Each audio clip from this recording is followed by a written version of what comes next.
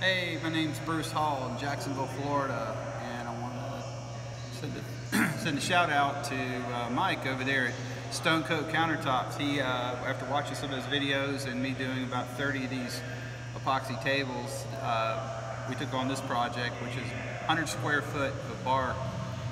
He'll pan through 100 square feet of surface area.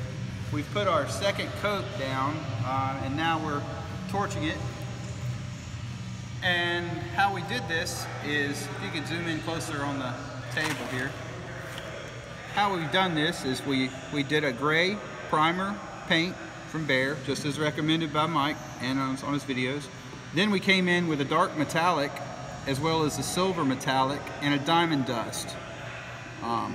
Did that all, mixed it with three gallons of epoxy on the first coat, and then we are now putting 3 gallons of clear over the top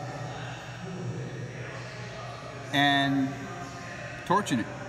And if we can keep the bugs out of it and the bubbles out of it, we're going to have a good product. And I want to thank Mike at Stone Coat Countertops for all the great videos they put out.